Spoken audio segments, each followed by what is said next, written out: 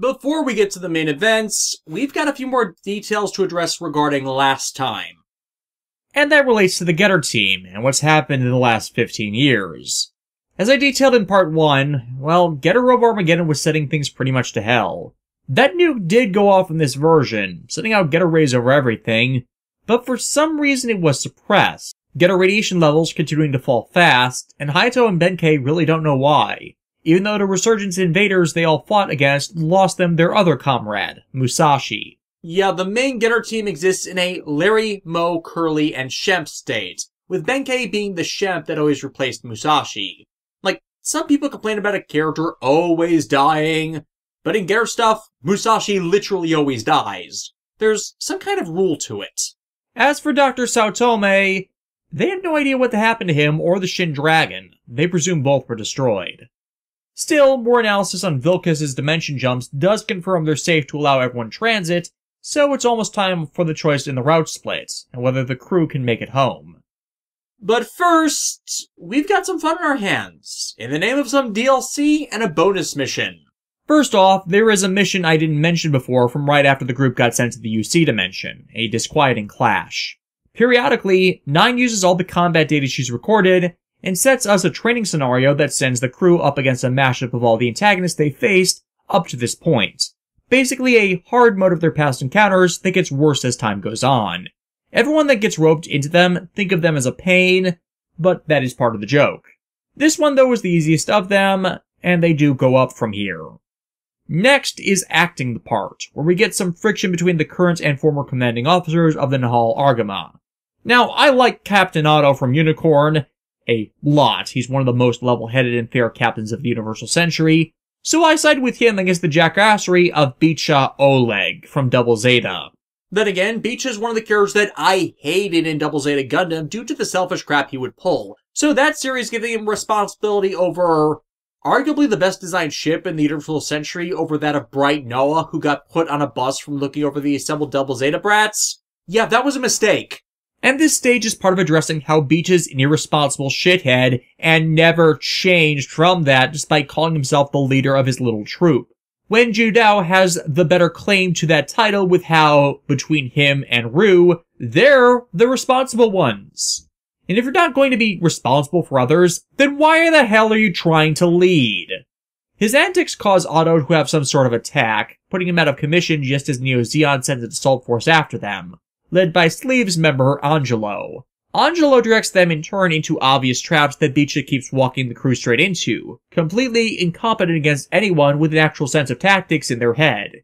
It's only because Angelo's comrades forget that the Nahal Argama has a Hypermedica particle cannon on its bow and destroys the one generating the trap do they get free and turn the tide. But the stage treats it as some big combat tactic that makes Bicha a genius, when it's really just the enemy forgetting what this ship can actually do as it uses that gun so rarely. But at least it ends with Otto punishing Bicha for basically hijacking the ship for his own ends. The second DLC mission that occurs here, A Grudge Among Men, has a bunch of the guys actually after girls or have girlfriends be extremely jealous of Othrin and his near-universal sex appeal to the fairer sex, especially the continuing infatuation Chris and Rosalie have for him. Well, him and Banjo, who is likewise a girl magnet. But at least he keeps the girls drawn to him, true members of his actual supporting cast. Bicha and Shin join in on the ribbing of the losers envious of the lost chance at attention from their many respected women on the crew, up until Elle and Luna want assistance for their own things when their respective boyfriends are watching. I feel Shin thinking Luna was flirting with Othrin to be a bit odd since, well, her sister Mayrin spent most of Destiny crushing on Othrin, which only hurt attempts for Othrin to reconcile with Kigali, and hurt the siblings' relationship as well. Plus, honestly, what do they have in common beyond an actor alluding to all of them playing card games? Yeah, seriously, Othrin is voiced in Japanese by Akira Ishida, who voices Astra Phoenix in Yu-Gi-Oh! GX. Mayrin is voiced by Fumiko Orikasa, who voices Rika Nanaka, and Luna Maria is voiced by Maya Sakamoto, who is also Shizuka in Duel Masters Cross. So yeah, the stage is all about those who don't have the looks or skills to appeal to girls, taking out their frustrations on being dateless at those who could get a date if they want, but are saving themselves for their actual significant others. Honestly, if Kigali was here in the Akatsuki, she would be so mad at either Othrin or the Arsenal girls, and I don't know which would be funnier. This is clearly meant as a comedy breather stage, and I find it hilarious that Nine and Kira are just here watching the train wreck happen on its own. All it's missing is them raiding the galley for some popcorn to watch the fireworks. What, Othrin's put Kira through enough crap that I could see him getting a laugh at his best friend's expense, especially after he broke his sister's heart. In reality, Nine and Kira get all the guys sent out on a scouting mission together to sort this stuff out, before it would actually affect anything major. With them coming across an amalgam unit, and the scorned guys charging on in for the glory of the Empire. And basically, they're all idiots. Especially Kurtz Weber, that was one of the insiders of this event. I would use clips of Kurtz being a failed womanizer for Full Metal Panic's anime, but I don't want to get his voice actor anywhere near my videos if I can help it. Unsurprisingly, this amalgam unit is under the leadership of Gates, another he's supposed to be dead Full Metal Panic antagonist. That is an appropriate thematic reflection of what these dumbasses could become. Gates in Full Metal Panic's canon isn't just an immoral killer, but a womanizer and pedophilic rapist, having sexually assaulted two of Garon's disciples with no care to their wants, only his needs. And since Sosuke is not here, well, Gates' unit has a working Lambda driver, so none of them are able to damage it, at least normally. Othrin, however, is used to fighting units that tank all damage and takes his job as field commander seriously, as he should. He's got a few deaths under him, Nicole the most notable on that list. And since the Infinite Justice specializes in dominating close combat, well, the Lambda driver can only do so much when it's being bombarded from all directions and rammed with a flight pack.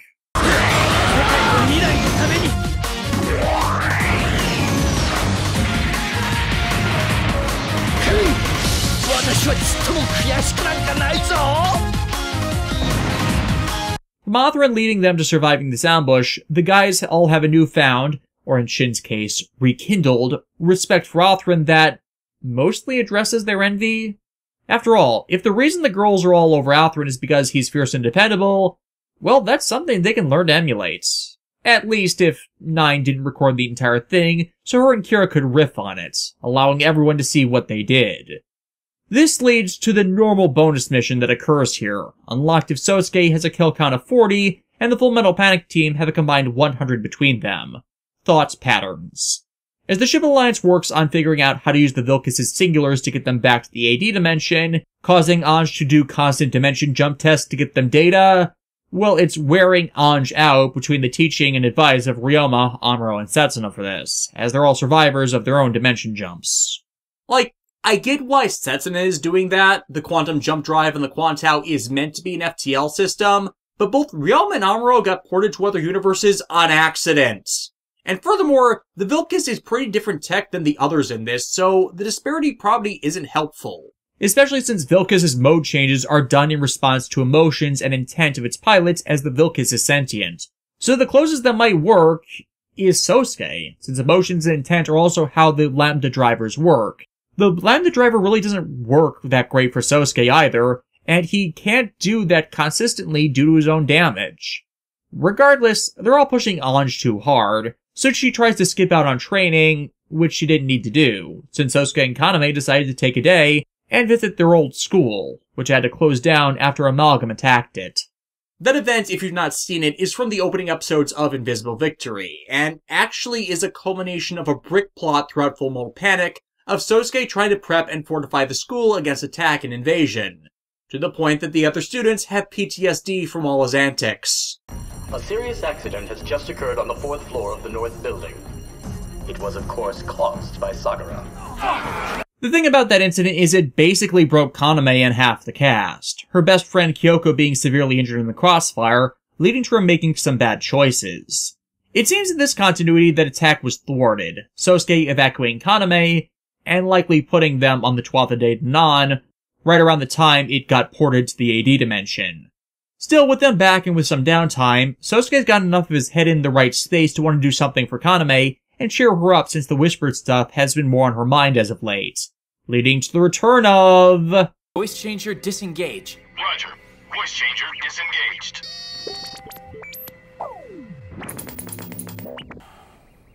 Why does this keep happening? Bonta-kun!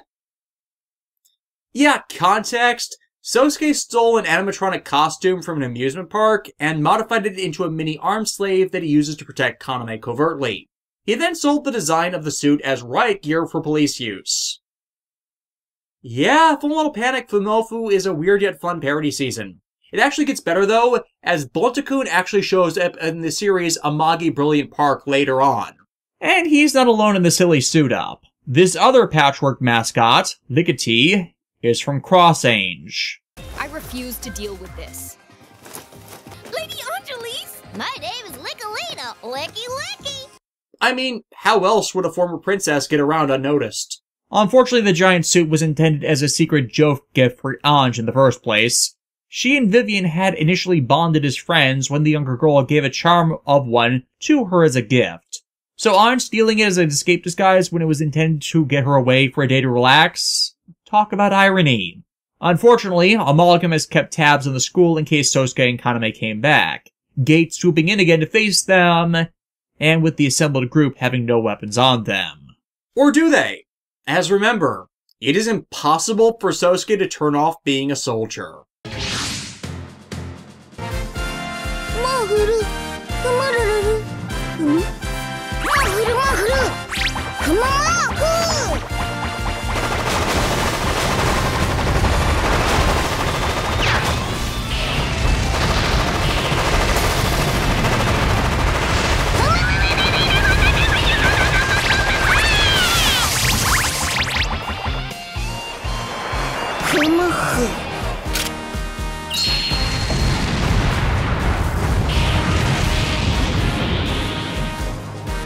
For today was the day the teddy bears had their picnic. What makes this all the more hilarious is the track that plays for Bonta-kun is an intentional riff and parody of the A-Team theme. Ange and Vilcus also get in on this. Ange learning that due to unlocking Ariel mode, her bond with the Paramale has strengthened to the point the mech can now summon itself to her side at a moment's notice, from across all of space and time. A plot point that becomes relevant later. So the two members of this Fozzie gang double-team the pedophile rapist to defeat him with the power of furious anger. What can we say? It's unbearable. Still, Kaname thanks Sosuke for doing his best to cheer her up, but all she really needs is for him to stay with her. Forever. And hey, good one on Kurtz. He called in their friends to see them before they had to ship off again. To settle things in the event everything goes nuts in the future. As for the Bonta-kun suit, oh, when Sosuke's not using it, Salia keeps it as an accessory for acting out her magical girl cosplay. So, route split. Obviously half the crew is going back to the 80 dimension, with the other half staying in the UC. And the split is as you'd expect. The 80 natives returning home, while the NCC groupies are sticking to see if they can't sort out the UC timeline's issues. I mean, they can't, but they're going to make an attempt.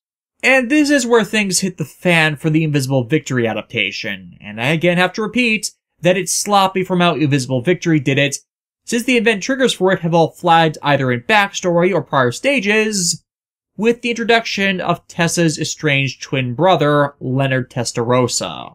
Leonard, unsurprisingly, has a strange obsession with Kaname, as she's managed to dive deeper into the whispered effect than any of the others, and it is starting to negatively affect her. Her having an episode in the Danan about how everyone's work to protect others is meaningless, which causes Sosuke to get her off the ship to try and get her head on straight, as she's starting to believe that the Whispered are the cause of all the malice in their world. The NCC dimension had their events happen and it turned out okay.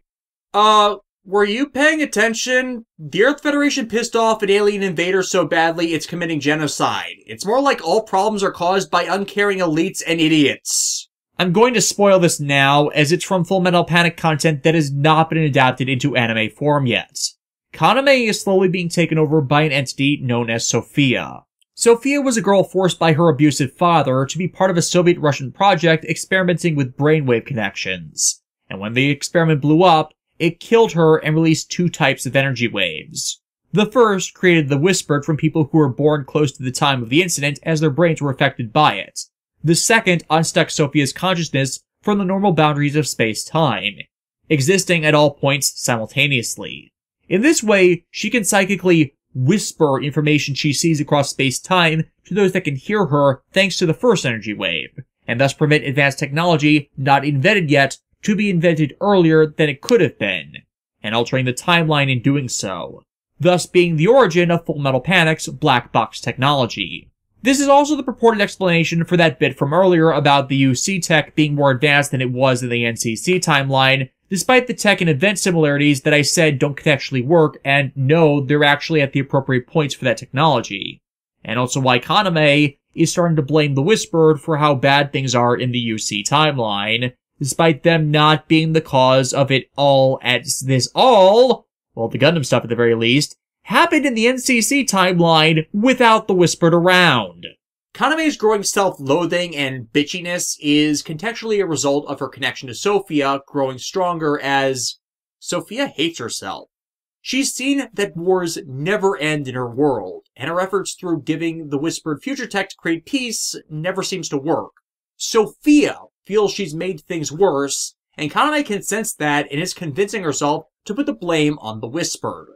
But that, again, is because of uncaring elites and idiots continuing and instigating a cycle of war, especially in the Universal Century timeline, where Tomino has made it canon that it doesn't. A few people can't stop that. It requires more people than that to turn away from such an unsightly end, and that takes education on the costs of one's actions. None of that is made clear here. And as a result, without context to this, it makes Kaname out in these sequences to be a know-it-all bitch, proposing a stupidly simple solution provided by her genius intellect, aka information fed to her from Sophia, but one that is willfully blind and ignorant to the true causes of conflict in the world, because Sophia isn't actually omniscient and omnipresent, despite how she was scattered across time. She can see snippets. She can focus her attention on one bit of time at a time, but not the whole truth, as it's still limited by what she sees into a twisted perspective. And sadly, some of the Whispered have been infested by that perspective. And thus enters the most twisted of them, Leonard, the creator of Amalgam, who wants to use his creators of war, who have escalated wars, to end all war. And yes, that is a hypocritical statement.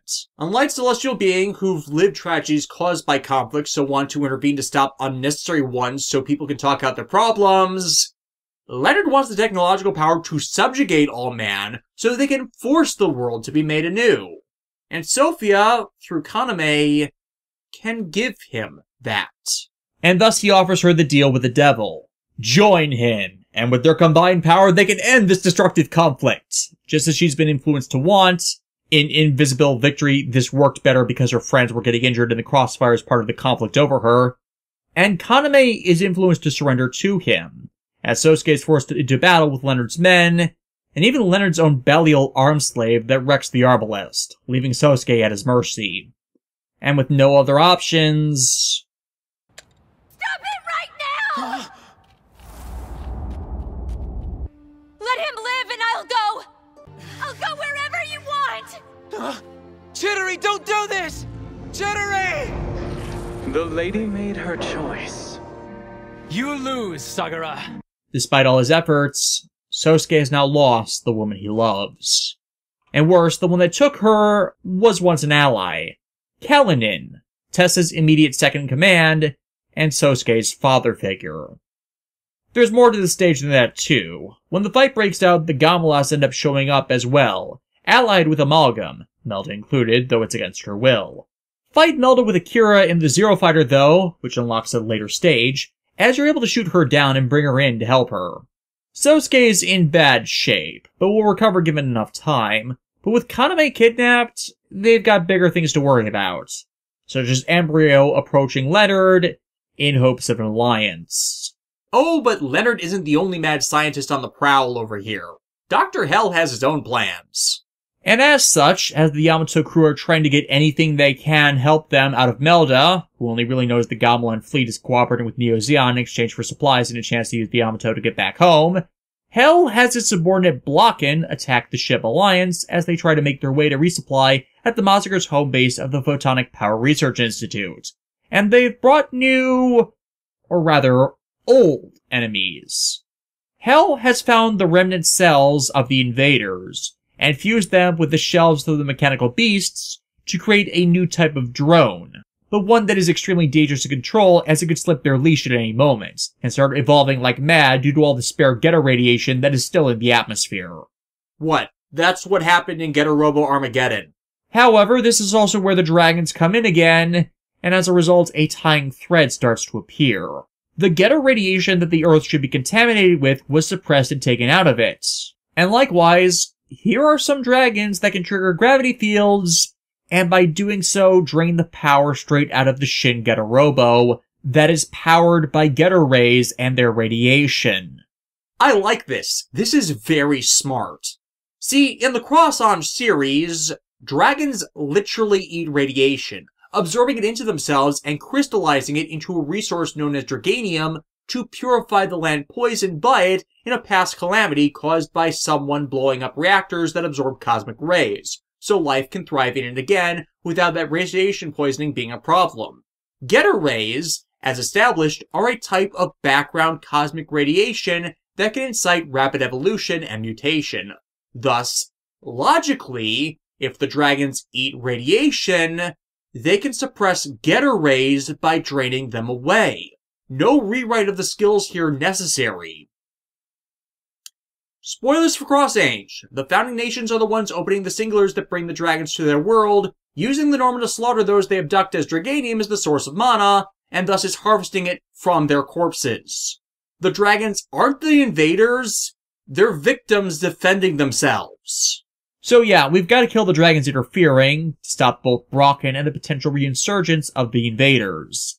This gets the Shin Getter's power back up to full, and actually beyond that, as Getter power doesn't just come from cosmic rays or the Shin's reactor, but those touched by Getter power as well. Thus, as Brocken tries to flee when his plan fails, Ryoma, Hayato, and Benkei unlock the Shin Getter's ultimate attack.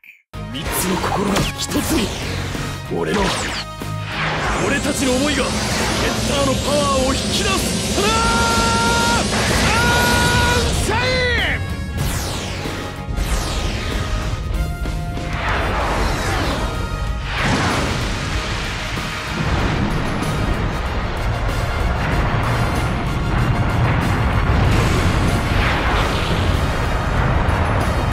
なんていうことだ。我が輩がこんな。But as Brocken retreats, Ryoma realizes that when they drew out the power of Shin, he heard Go's voice in his head, the man watching in the distance, as Tetsuya comes to him, asking for his help.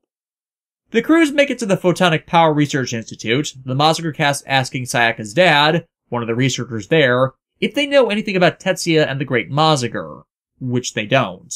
And they likewise don't know how the hell the Massacre Z got its new upgrades. That wasn't secret equipment installed into it in the event of an emergency. Hell, it didn't even have the capability for that equipment when it was last here. It's like this Massacre grew it on its own. Plot point. Those familiar with the Massacre franchise, you may have an idea of what's coming. Ryoma's putting the younger pilots through the ringer to bring them up to speed with the others, Shinji wondering if this is going too far.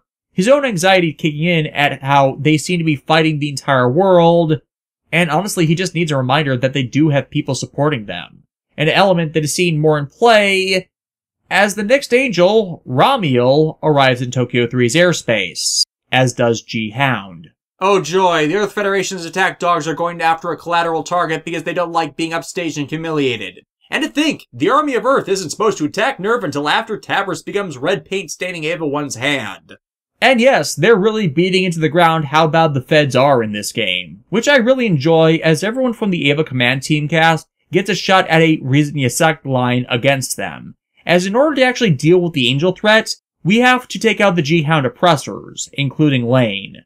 Make sure to shoot down Lane first and foremost here though, you get recruitment and tack points for them if you take them out before Romulo arrives in the battlefield. As when the giant D8 shows up, it erases their units from the battlefield, and it gets further enforced by a platoon of Neo-Zeon forces, who want to see it succeed. Why, though? Again, Neo Zeon's thing is not death to all Earthers, no matter how stupid Tomino tries to make his focus antagonist. It's freedom from Earth's tyranny. All of humanity dying because of another impact event actually does affect them too. Hell, since Zeon is more resource-starved, it makes less sense to intervene here in the middle of the infighting, as then you're losing units on top of the chance that the fighting sides will forget their differences and focus on taking you out first. This makes no sense! And sure enough, while Lane's boss isn't interested in teaming up, well, this version of Lane has more of their priorities straight and is willing to help us out. Ramiel, however, is an event boss, so while you can damage the guy and use special shields to avoid its insta-kill positron cannon blast, if you get its health to 0, it'll just regenerate as its design makes it so that its core that you have to destroy is too deep inside to reach. At least in its original incarnation it was. In the rebuild movies, they made Ramiel stupid in order to apply Rule of Cool to it, and making its crystal body amorphous, changing shapes as it attacked with the positron beam, so its mass cleared itself from the range of fire, and depending on its own super strong AT field to defend it against everything that might counterattack. It made it so them then sniping it, not only obvious, but far easier as they could just distract it in the moment they counterattack, and it would then expose its own weakness. Original series Ramiel? Yeah, the tension was a lot better, as they had to smash the damn thing and just hope they got the core. Either way around it, the creation of the plan and its complications was smart. Both Ramiel and the Ava's positron cannons, because they're firing magnetically charged energy shots, when they're fired at the same time, they deflect each other. So it's then a race of who can recharge and fire again first. The Ava's winning through because Rei defends the typing Shinji with an anti-beam shield and protects him long enough to update the firing calculation to account for Ramiel's own beam fire. So there's also a ticking clock variable to whether Shinji can stop the shot before Rei dies as well. The rebuild version of the scene people defend on the grounds of, at least it answered a question the series didn't answer, why didn't they just distract Ramiel with weapons fire from Tokyo 3's static defenses? And technically they did, when they fought Zerul later in the show, where those weapons were shown to be worthless. And in this game, they do make other reasons why they have to resort to the Ava's positron rifle, specifically calling out the wave motion gun as way too powerful for this. The wave motion gun is not a sniping tool. It's for when you want to annihilate every possible thing in visible sight of the bow of the ship. Use it here, and the entirety of Tokyo 3 would be a melted crater as collateral. And their other energy weapons? Everyone else is having the problem of it scattering the fire, or doesn't penetrate well enough to be able to do it in one shot, or otherwise does not have access to it right now. The ones who could do that are all over in the AD dimension. Worse, the replacement 7th Angel. I miss Israfel. Israfel was a fun story arc for Ava. Has also shown up early, with it being directly pursued by Ava Unit 2 and its chosen pilot, Asuka Langley Soryu. And no, I don't dignify the rebuild name. Once more, as this is in part based off the rebuild movies to expedite Ava's plot, we do not get a good introduction to Asuka here. The game rushing her intro much like Rebuild did, so you only get a real read of her character if you've watched the original Evangelion series. It's basically Cliff Notes characterization Asuka, which, as I addressed before, Cliff Notes characterization Asuka strips out the nuances of the character that makes her likable and mediates her prideful ego and soon tendencies. I would say she gets better, but the Ava cast only have a few spotlight stages. And again, because it's the Rebuild movie's plot, it suffers the same issue of how they collectively did her dirty, by including her, but not having her really do anything but be an antisocial bitch. At the very least, she backtreads and reconsiders her starter comments upon seeing how Shinji's, well, better than his canon self, thanks to interacting with good role models. Hell, the game better explains her starter animosity and ego informed by the original series, as opposed to the movies, as here it frames her believed superiority to be a result of her being chosen from a list of candidates and training to earn her skill. Whereas from all available information, Shinji and Rei were chosen as pilots from nepotism based from their connections to Gendo as his kids, thus are less worthy the merit. After all, she doesn't know that Rei's a clone designed specifically to pilot an Ava, or that Shinji's unit is his mom's coffin and is very picky about its pilots because she can sense him, or that she herself was chosen to pilot because her own mother tried the same experiment on herself that caused Shinji's mom to be absorbed into the Eva, that also caused her mom's soul to reside in it, but left the body as a deranged husk that then fucked up Asuka as it thought a doll was her. Look at me! Look at me,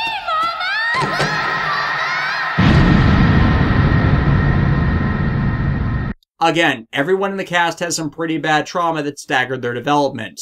It's, again, what pisses me off about the Rebuild movies, and that they seem to ignore that everyone has that, and seems to just shove it all on Shinji as being the problem, while they refuse to deal with their own issues, despite it being years later once 3.0 kicks in.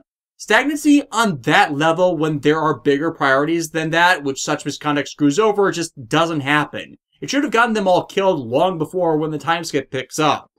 I think that's why they ended up making the Asuka scene in 3.0 and 4.0 retroactively a clone, as the problem that 3.0 caused was just so insurmountable that that was the only way they had out of it. But yeah, Yazan and Jared actually help out in bringing the finished positron rifle with them, and the Yamato repurposing the power you'd normally send to the wave motion gun to power the rifle. As to pierce Ramiel's AT field when it's in active offense mode, it would normally require all the power in Japan.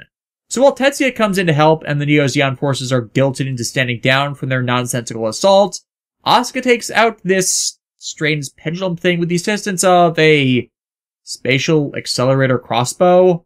I don't get it either, just roll with it. And Shinji gets his own chance to borrow the phrase from Lacan Stratos to snipe the stratosphere. 絶対に当てるんだ。いけー！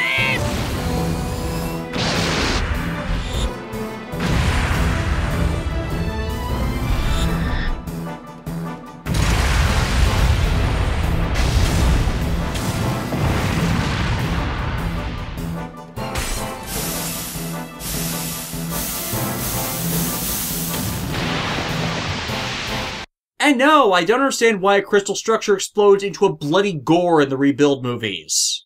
Afterwards, Asuka introduces herself, with the Hathaway trying to attach himself to her in order to help round out Asuka's edges since, well, she reminds him of Quest.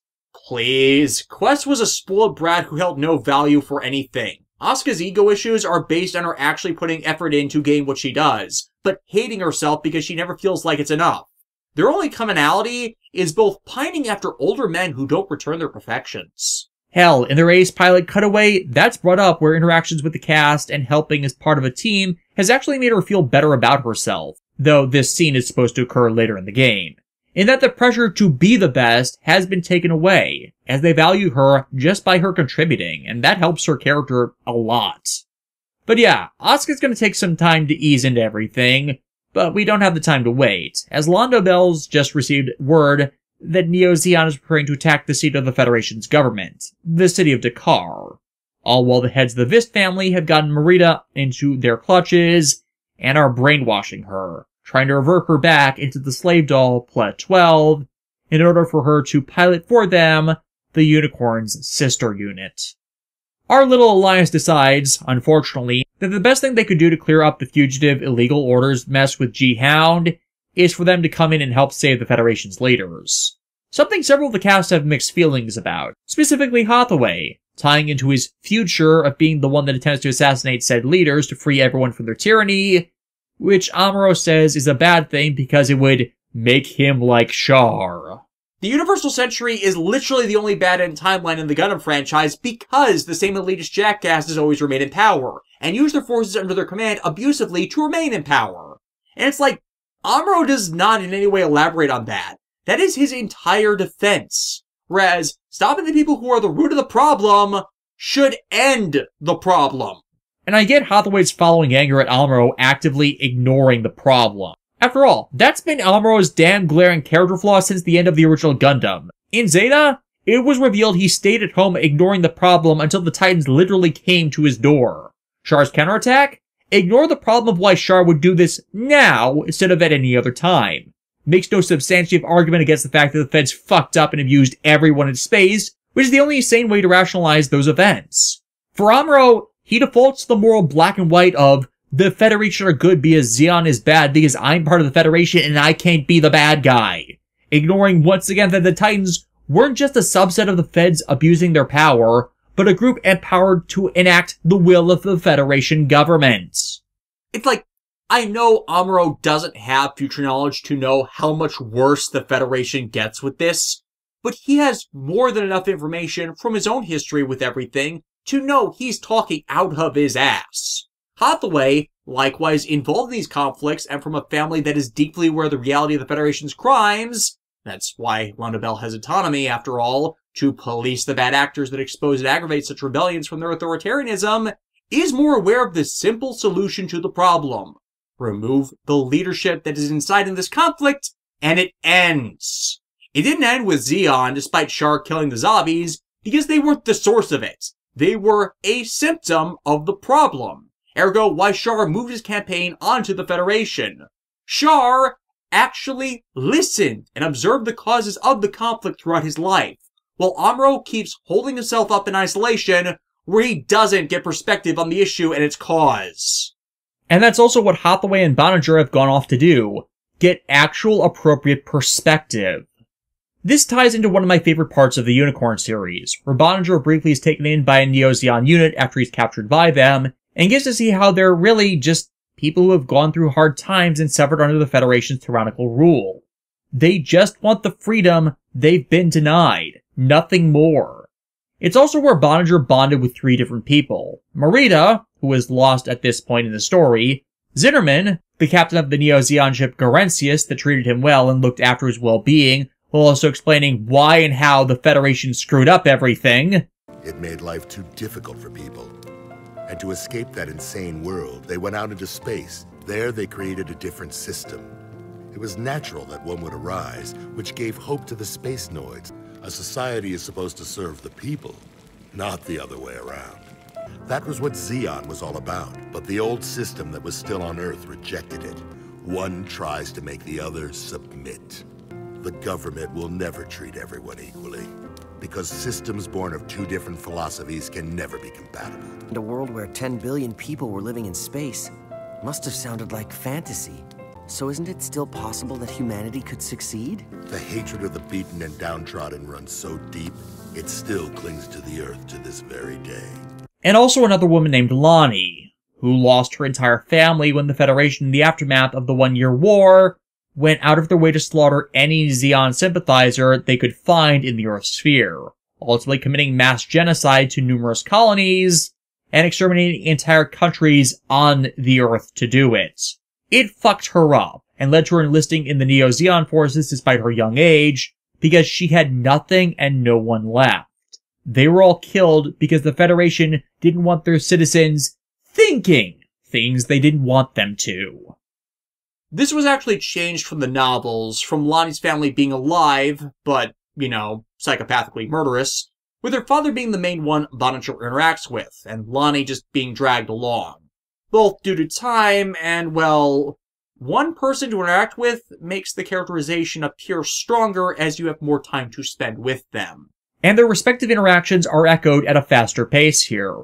Hathaway and Bonninger following Lonnie out of town where she meets with Zinnerman, only instead of killing them to keep things secret, both spare their respective lives as they are not there to attack civilians, only military targets. As when you're out at war with someone, one of the ways to defeat an enemy is to eliminate their leaders. It is in fact the fastest way to do so. It is swift, efficient, and results in the most minimal loss of life, as long as there is one primary source of antagonist, which, in the UC timeline, there is supposed to be. Oh, but what about civilians of the city not part of this? Well, sorry, the feds had advanced warning of the attack, and they did nothing to evacuate any of them. Moreover, Dakar, due to hosting the government heads, is a legitimate military target. Multiple cities that hold military bases throughout history have had the displeasure of learning that they are often the first cities attacked in war, as that's where the troops are to fight. It's actually rare in war for an army to raid, pillage, and annihilate a completely civilian target if they have no other options. And once again, historically, the ones that do that are either desperate or have no actual care for those they hurt and civilian casualties at all, and historically were looked upon as the villains in their respective conflicts. Even going to something like World War II. Pearl Harbor. Military base, military target. And contrary to what the offensive Michael Bay movie showcased within it, the Japanese in that attack did not go after civilian targets, just the base. End of the war? Hiroshima and Nagasaki. Both were also military targets, but the implementation of the first nuclear bomb drops and the resultant civilian casualties were a strong-arm move to force surrender after a long conflict the Japanese Imperial military refused to end, despite the reality that they'd already lost. Neo Zeon in the Unicorn story? They're not being callous with civilian casualties. They're trying to prevent more losses by focusing their attention solely on those responsible for all of this, thus were deemed acceptable. It's the ugly but unavoidable side of war, lest more atrocities be allowed to take place. Really, Zimmerman just wanted information from them himself, on the whereabouts of Marita as well. Zimmerman's basically her surrogate dad, having rescued her from a Federation-approved brothel where she'd been enslaved since she was a preteen. And learning where she's been sent makes him want to just abandon the Dakar offensive, but he can't do so lest he be responsible for them failing. It's putting aside what he wants for what he believes to be in the best interests of everyone. And really, if Neo Zeon were amoral monsters, were fighting for the sake of conflict, why would they ever consider sparing their enemies, even after Hathaway and Bonner admitted to being two of the enemy pilots? That doesn't make sense from the perspective that Zeon is inciting all of this. Because if the positions were reversed, the Federation can and has abused prisoners of war, as shown in the situation Marita herself in this story has found herself in, where they are torturing her into compliance. This is not a showcase of both sides are bad hypocrisy nonsense, people. One side literally abuses people far more clearly and consistently to get their way. But the thing showcased most consistently by the UC timeline is those abused when finally given a chance to lash out and fight back. Yeah, they're not going to lash out at anyone, but aim it at those responsible, as is happening here. Lonnie, despite what she lost, doesn't hold against Hathaway or Boninger or any of the other military. They're just obstacles to her getting at the people who gave the order that murdered her family. And all that ties into the attack points and bonus events for this stage. Boninger and Hathaway having to fight Lonnie in her giant mobile armor, the Shamblo, and talk her down before, from the perspective, she takes things too far. As the Shamblo is a psycho-frame-equipped unit that, unfortunately, is designed to be a weapon of mass destruction. In the anime adaptation, the psycho frame is faulty, driving Lonnie insane so she can't differentiate military and civilian targets. So in the Battle of Torrington, racks up a lot of casualties, until Boninger intervenes and calms her down, before the death of her replacement father figure, Kirks, renders her inconsolable, and the psycho frame runs rampant with her no longer controlling it, and Boninger having to risk his own life to stop her. I'll make you pay! I'll make you pay! This dark feeling that's inside you, don't let it take over your heart. It won't do any good.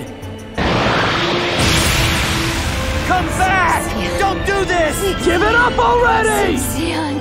Xixian! Our war is over.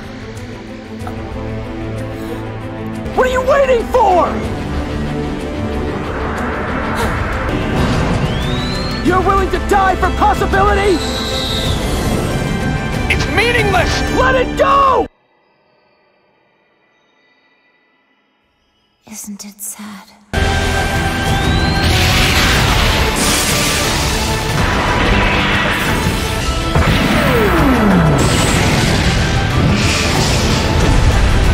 Fuck this scene.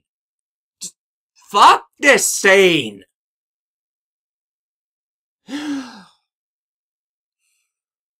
While I listed a logical reason why Lonnie's family was trimmed down to just her, there is another reason that I just can't help myself in mentioning.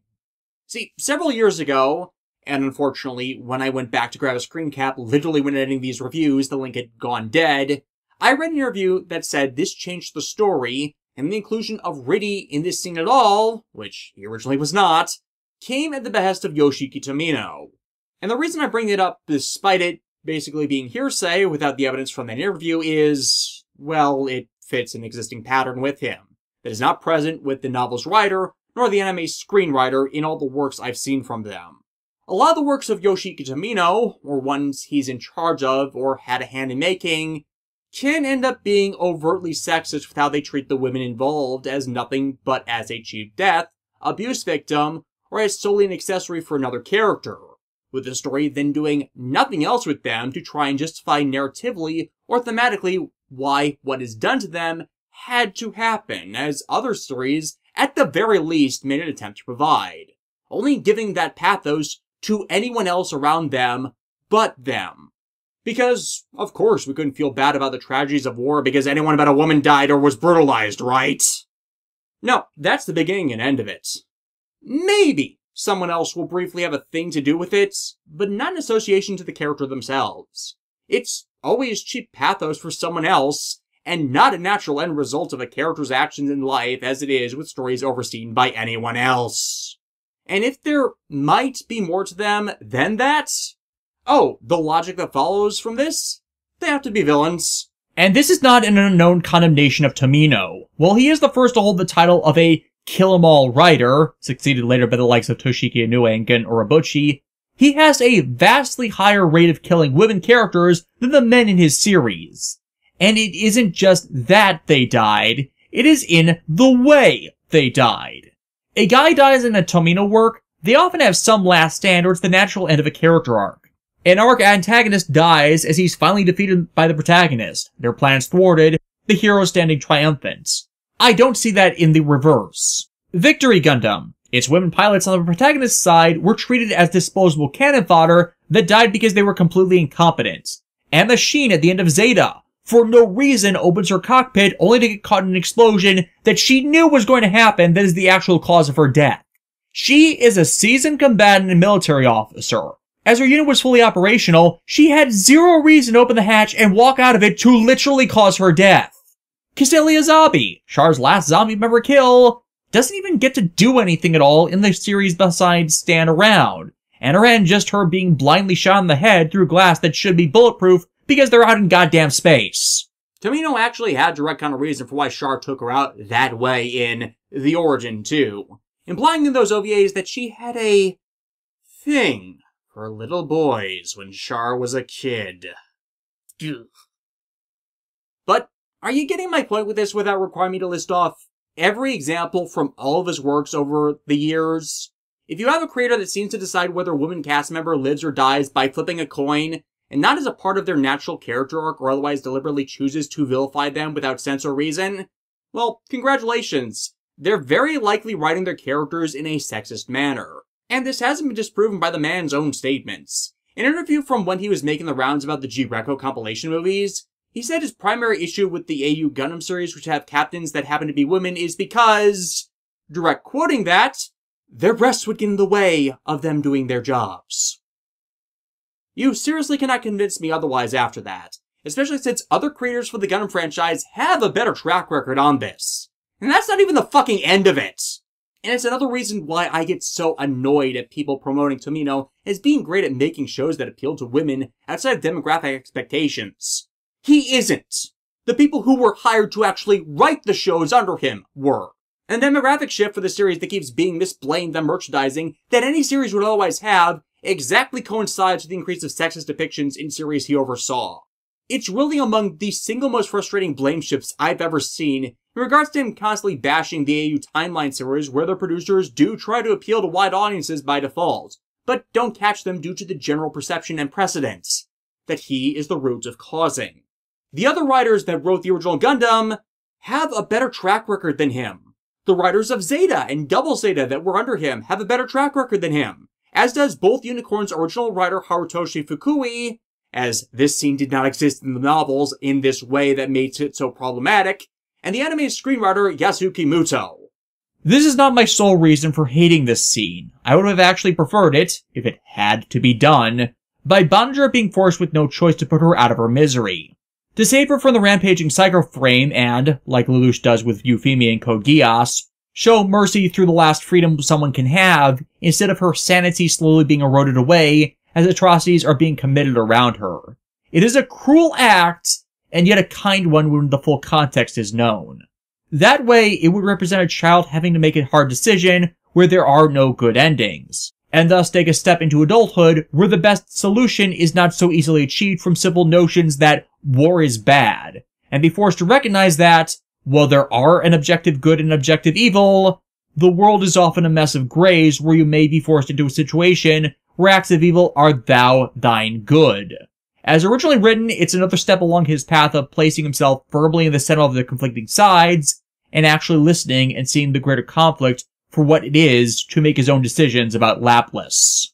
But because it's Riddy who steals the kill, it robs Bonninger of that lesson that informs his perspective of things, and also makes clear that Lonnie could have been saved, had already been standing down as he stole the weapon. She was surrendering and intentionally redirected the shot aimed at them through her own will, as those reflector bits were psychoframe tech, so it didn't hurt them, as she couldn't stop it from firing. And killing a surrendering enemy in a war is a war crime. And it wasn't that way in Unicorn's originating novels, where Lonnie's still alive and main piloting the same mech father would just not stop no matter what. So it was up to Lonnie to disable the Shambler's defenses to let Bonninger end their rampage.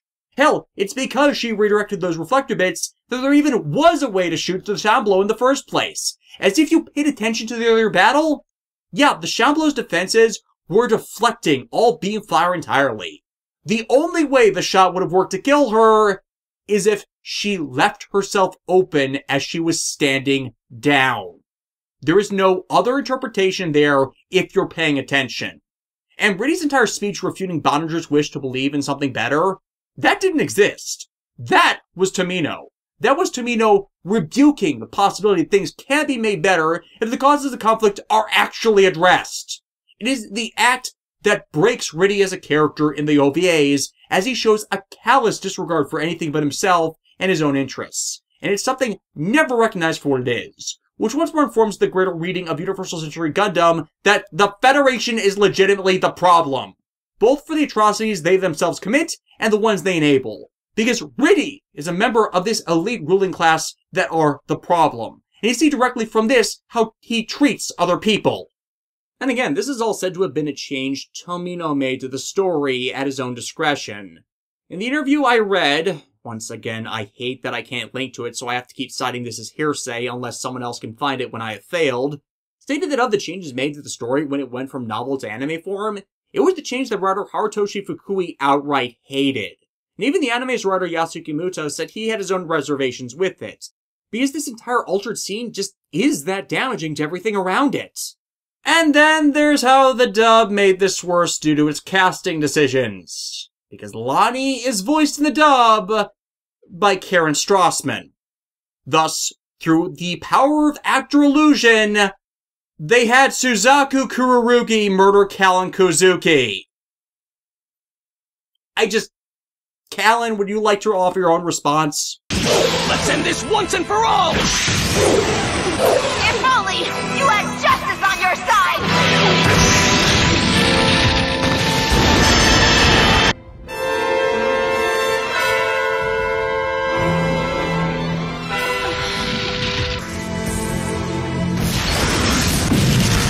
Honestly, this wouldn't be so bad if Code Geass's creators actually recognized how awful a person Suzaku was and didn't treat Callan like shit after R1, despite her narratively being the deuteragonist of that story besides Lelouch. Literary analysis of Code Geass kind of makes that show frustrating with how much parts after R1 actively fight themselves. But again, because this is a Super Robot Wars game, she does not have to die. Fight and defeat her with Bonninger and Hathaway, allowing her to express the sorrow of her story and let them empathize with her, and you can get her to stand down and turn away from the part of the city where she was deployed that would only create more victims like her. Also known as averting Lonnie from becoming a character like Shin and avoid his screw-ups destiny was built around. Because you can reason with her. It does not address and allow the Federation officials to be held accountable and pay for their crimes. They do get off scot-free for another day, but at least there is acknowledgement that there are victims whose voices should be heard. Violence is the first weapon of the oppressor, and the last of the oppressed. But they are not the only ones here. After all, the one who leaked this Operation Orlando Bell was Amalgam, meaning Leonard's here as well. And yes, Kaname is with them, held hostage by him so she can see the reality of war, what he says he wants to change. But she's being obstinate as she legitimately hates him. So much that she's thrown off Sophia's influence for the moment, and notices Sosuke's absence as Leonard insists on deploying his agents to screw with things. G-Hound also deploying with Marita shoved into the Black Unicorn, the Banshee, whose Psycho Frame reacts with the Shaman blows to drive them both crazy. And it's all ramping up falsified evidence for Leonard's thesis that this is somehow Kaname's fault. Which again, it's not. Nor is it Sophia's despite her meddling, because this is the actual canonical tech level of the Universal Century at this point.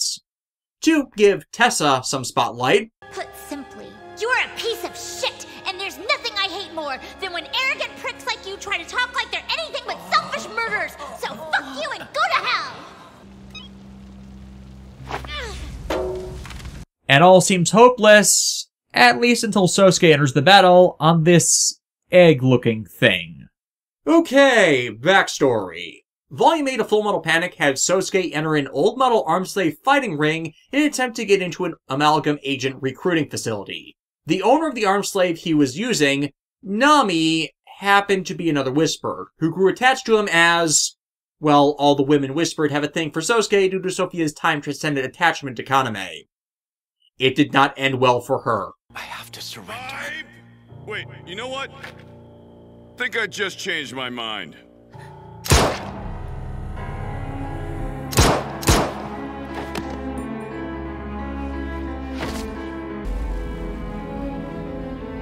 Sidebar. Invisible Victory has a tie-in PS4 game.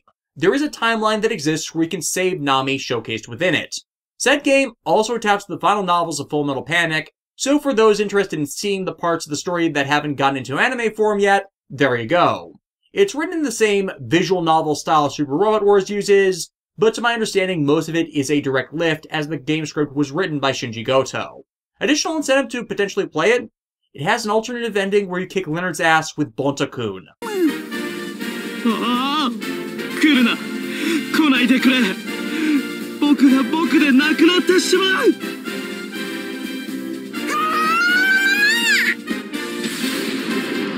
気になって見に来たんだけど、これどうなってるの？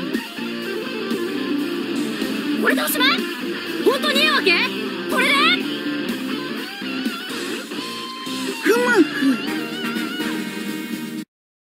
？Anyways, because Sosuke's lived as a drill instructor, despite Amuro telling everyone they have no choice, and they have to kill all their enemies to make sure they can't hurt others, Sosuke refutes that, as they all know someone who can defeat everyone and anyone without actually having to kill them. Ladies and gentlemen, I give you the Kira Yamato path to the art of war.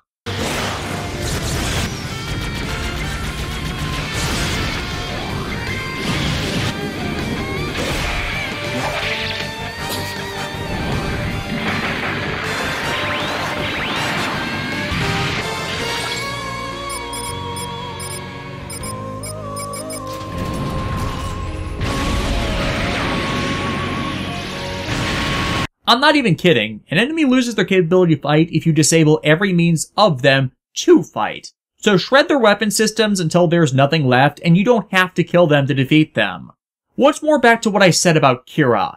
His means of fighting was to overwhelm his enemies by such a margin that it demoralized them into fleeing as he gives them the free out to leave. Instead of making like a Grim Reaper where the fight or flight response of a human would automatically make them think fight was the only way to live. Instill the fear of God and show mercy, and any sane person would choose to flee. And this is something even Amuro is forced to acknowledge. Don't steal the lives of good people. Save them, and together you will redeem a broken world. Though that is assuming that you can, get the Federation officials out of office without force, cause you still need to do that to not trap them in the same repetitive goddamn cycle. And while Boninger and Hathaway double-team saving Lonnie, you need to have deployed the Puru sisters in their Cubilees to fight the Black Unicorn to get Marita points to save her from the brainwash the Vist family put her under to revert her to just another Puru clone instead of the person she's evolved into. And also the NTD system trying to kill her. But on Sosuke's side, well, he's got to fight Gowron. And in an old model AS like this, he's not got a chance. So good of him that his friends also brought his new unit, the Leviathan, with Eye freshly restored from backup within it, and it's sporting a perfected lambda drive. And hell, the narrative bits here confirm Nami survived in this timeline as well. And since Mithril was still a solvent organization instead of remnants, they were able to get her out of the danger she ended up in, and she in turn helped out in the final development of their new arm slave, which Sosuke can now use to take Gaoran down. 今度こそ倒す。あれを使うぞ。そう来ると思いました。いい返事だ、相棒。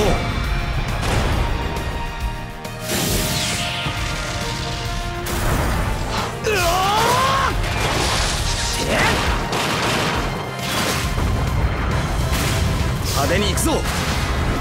了解。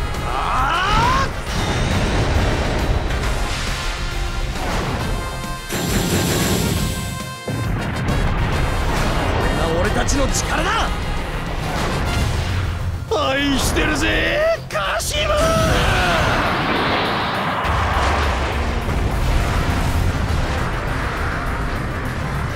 的確なフォローだったぞ、アル。やはり我々のコンビは最強ですね。With Hathaway being pulled away to once again argue with Lane, and knowing what I do about Hathaway's flash, this is the most telling of what happens there. Lane is all about orders above everything, even compassion, not caring about the wrongs the government commits in the name of control. Hathaway constantly here talking about the dangers of blind faith and obedience in an institution, ultimately leading to the betraying of his people. But then it gets stupid with it trying to once more have Hathaway fucking retcon who and what Quest was in Char's counterattack, saying she was trying to achieve a world without war. To paraphrase an official character profile about Quest, Quest is a selfish, stubborn, sociopathic, manipulative, and love-obsessed girl. When she wants to have something, she'll demand it, believing it is rightfully hers. She does not listen to others, and people around her tend to only tolerate or excuse her conduct due to the fact she is a developing teen. Literally no one who paid attention to Char's counterattack is buying this. Hathaway is talking out of his ass. Yes, I know that was supposedly in the novelization, but the novelization is not the canon interpretation of the character. Hathaway's Flash, both the original book and film, try to take this interpretation, but as with a lot of Tomino's works, trying to half-ass a fix, he doesn't really grasp what the problem was. Still, by facing the Banshee with the Kubilays, we can get Morita's current brainwashed state revealed to the greater cast and get her to retreat. Lane and Lane also withdrawing, allowing Sosuke to catch a signal from the communicator Kaname managed to steal.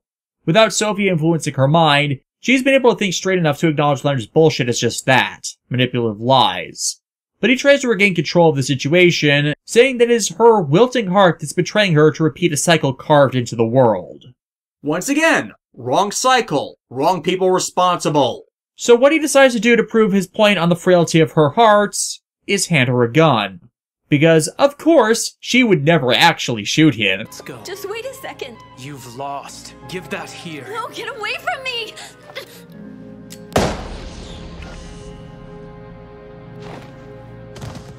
Yeah, Leonard did not think this through. Once again, the wavering of her true self is a result of her sense of self being subsumed by Sophia. So her waffling on whether to shoot, to actually collaborate with Leonard to fix what she broke, her shooting is an act of defiance in her deepest soul that's resisting what Sophia is doing to her. And as the Federation forces suddenly come to flood the area, Sophia tries to take over again to get Kaname to push Sosuke away. But, you know what? Screw that! I've changed my mind. Forget what I just said! I don't care if I hurt someone! You come and get me! Find me and take me home!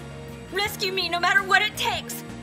Put all of those stupid, annoying, nonsense soldier skills of yours to use, okay? No matter who you're up against, you beat them up and come hold me tight! Not a problem. Don't you worry. I'll find you. Sosuke, I love you. I love you, Jittery. I'll be waiting. To be continued in a 5th and final season that might never get made, alongside the light novels where, who knows if we'll ever get those? They dropped distribution of them years ago. At least we have the video game adaptation of the final novels. Next time, we wrap up this side of the route split and move on to the AD dimension.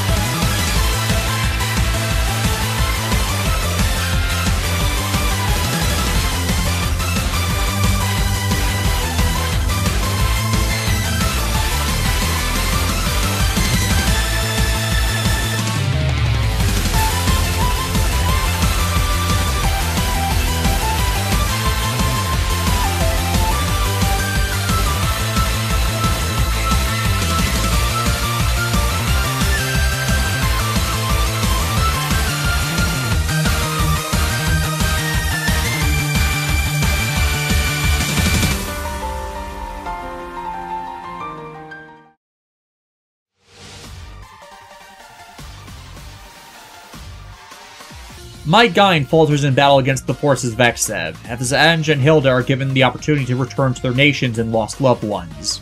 An invasion of war finally has Shin come to his own, while a conference is finally held with the leaders of the dragons.